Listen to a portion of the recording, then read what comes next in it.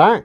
Neeves Knives. I'm Jared. My lovely wife CARHARTT is at work, and today we are talking about how to fix an edge that's bevel is off.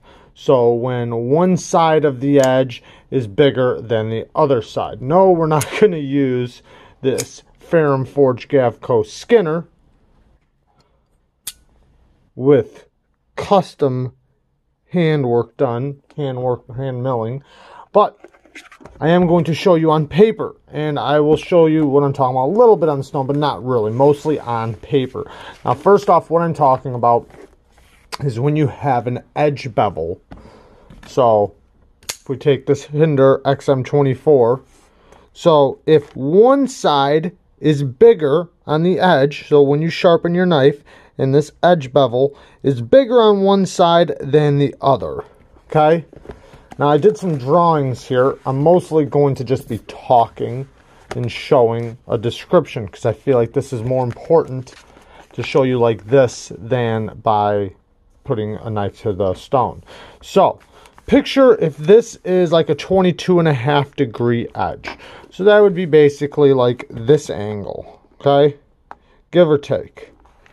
Now, this is, say, 17 degrees, and this is a good, let's say that's perfect, okay? Each side on this edge, and this is the knife. So this is the knife like this. This is the stone. This is the edge. That's the tip of the edge. Okay, so say this is like 17 degrees, so instead of being like 22 degrees, it's like 17 degrees. And let's say that's perfect. Now, what if one side is bigger than the other? If you look at this, you see how the part that's hitting the stone here is bigger than this side. So this is 17 degrees. This side right here is 22 degrees. How do you make that better? Now, you might think that, okay, I'm at 17 degrees on this side, and this side is 22 degrees. So maybe I should just lift my edge up and continue sharpening. Well, what'll happen if you do that is this. So right here. So this was the 17 degrees, and then so if this was the edge, then you lift it up. That's what'll happen right there. So this was the 17 degrees from here to here. Now you're going to make this little mark. So now you can continue that, and what's going to happen? You're going to make this side even smaller. So the side that was 22 degrees, now that edge bevel is going to be smaller, or edge angle, and then your edge is going to look like this. Imagine the black part is gone. That's what we removed. It'll end up looking like this. It could potentially. So, a better way to fix it. Now, we're back to the edge is 17 degrees on this side and 22 degrees on this side. Now, what we should do is flip it over to the other side. Put work on this side. And continue. So now, this is the 17 degree side. This is the 22 degree side. And now we start sharpening it. And what will happen is we'll slowly remove steel. Slowly remove it. And what's going to happen is it's going to remove steel from this side of the edge. You see where it's going right now? Now this would be the tip. Right here now would be the tip. If we keep removing steel. And then you see how it's starting to straighten it out. It's removing steel from this side. And it's taking steel from both sides, basically. Now, if we keep going up, a little bit more and a little bit more, imagine these lines as me removing steel. Now, look at it. Now, we're almost perfect, right? It's almost perfect. But what we're going to have to do is after we remove the steel from the 22 degree side, go back to the 17 degree side and straighten it out just a little bit. You're going to have to match it back up. But that way, you straighten it up by removing steel from the smaller side, and then you can make both the sides 22 degrees, or you can take, and this would be the 17-degree side right here, and then this would be the 22-degree side, and try to put a 17-degree angle on this side. Now what you're going to do is you're going to hit a portion in the edge where the tip's not going to hit, basically, because you got to lay it back a little bit farther. So instead of it being 22 degrees, now you lay it back a little bit to the 17 degrees and try to match it up. You can also do that, and it's going to end up putting a 17-degree angle on the side that had 22 degrees. So you're basically just matching the 17 degrees. But if you want to match the 22 degrees, you can, just by sticking with the 22 degrees and keep sharpening until the edge on the other side, or the bevel on the other side, matches the side you're working on. But you're going to have to go back to the other side and match it back up so that the point, because the tip, the actual tip, is going to be a little off, and you want that tip to be right down the middle. So you want it to be like this, where it's a perfect triangle. So you're probably going to have to go back to the other side and do a little work to match it up perfectly. But that way you don't wind up just changing your angle on the 17 degree side to match the 22 degree side, because it'll just create more problems. Go to the 22 degree side and do more work on that side, and then it'll remove steel from the 17 degree side, and then you can match it up from there. So hopefully that made sense, because that's going to be an issue many times, especially freehanding. Well, almost always freehanding, because there's going to be times where you feel like you're at the right angle. You're going to feel like, this is the drop Terzola made by Lee.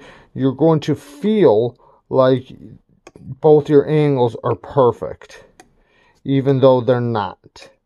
Like, so you might be just a little bit, like, that much higher on one side, or even less, and it'll create a bigger bevel on one side, and you're going to want to match it up. And there's going to be times where one side is bigger and you don't want it to be bigger, you want it to be smaller, and it's only because you laid back the edge a little too far.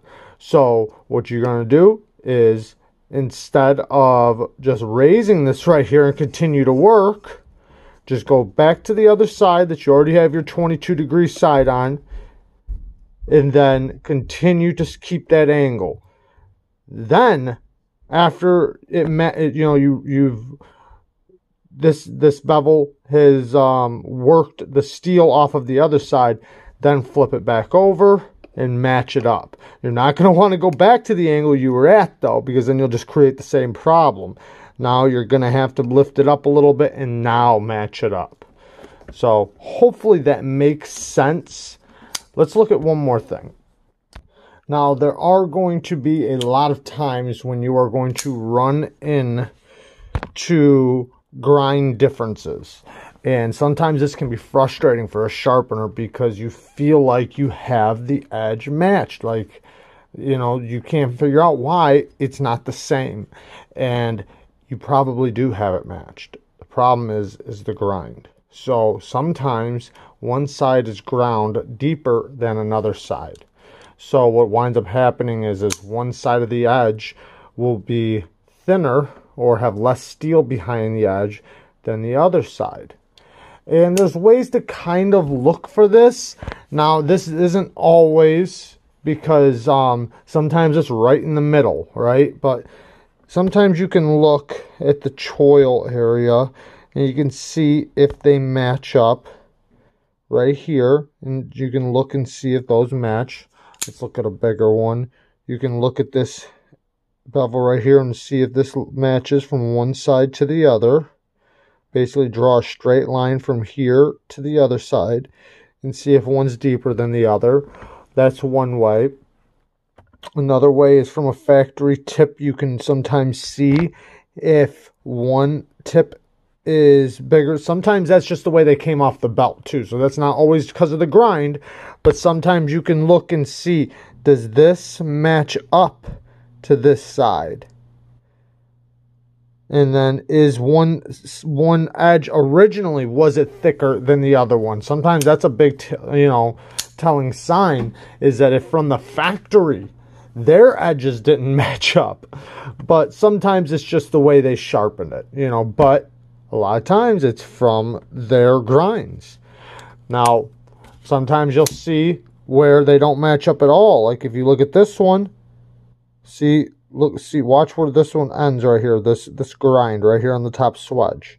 See where it ends? Now look at the other side. Oh, that's far away. So you see, and just like even down here by the plunge grind, it's different. Right here, they did it great. On this side, they didn't. The plunge grind is farther up the blade. And then you can see how the edge kind of swirls right there.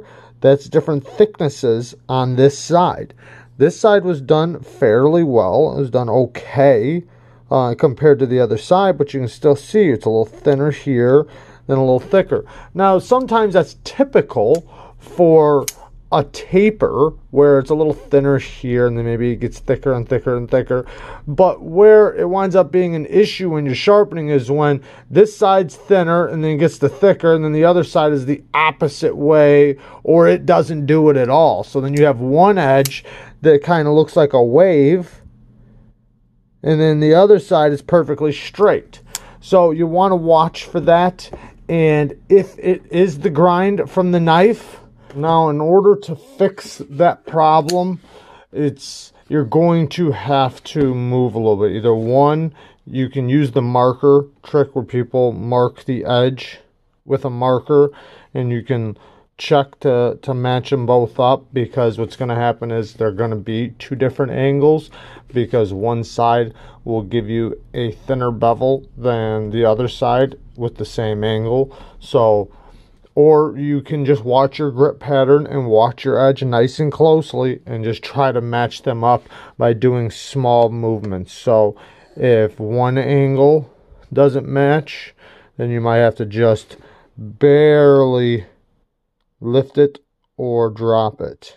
I recommend, starting high and then dropping down.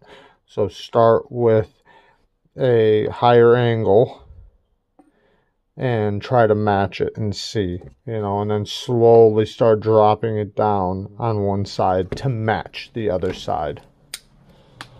It's not that big of a deal. You don't have to stress about it. You don't have to go crazy. This was the Quest Custom Gent.